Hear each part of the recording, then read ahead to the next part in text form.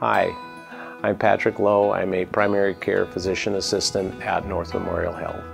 So I went into family medicine because I felt it was more complete in taking care of patients and customers from the beginning of their issues and problems till the end. It's important that patients trust you in primary care. They're telling you their personal issues and problems, and how I have done it and found it to be successful is just to be honest and tell patients the good, the bad, the ugly, whether it's something that they want to hear or they don't want to hear. I think deep down everybody wants to know the truth, and that's the basis of getting to the problem is we need to accept that there is an issue and that we're going to work together and fix it.